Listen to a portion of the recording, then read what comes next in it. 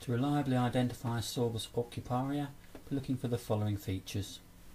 A grey bark, sometimes with purple undertones, with prominent raised horizontal lenticels. Dense domed cyme of white flowers, each one individually 5-petalled, with lots of fine white to cream coloured stamens.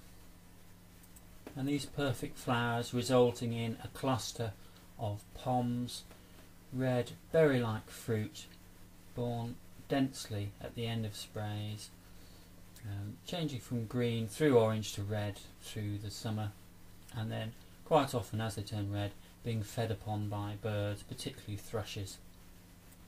The leaves are alternate on a grey to brown twig.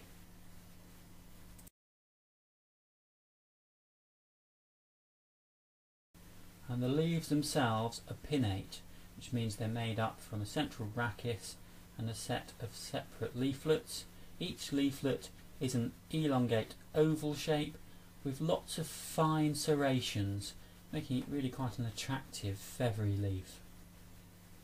This is a relatively small growing tree, often rather upright, and sometimes in the wild multi-stemmed, often used for garden and landscape planting because it's a suitable size for a relatively small open space.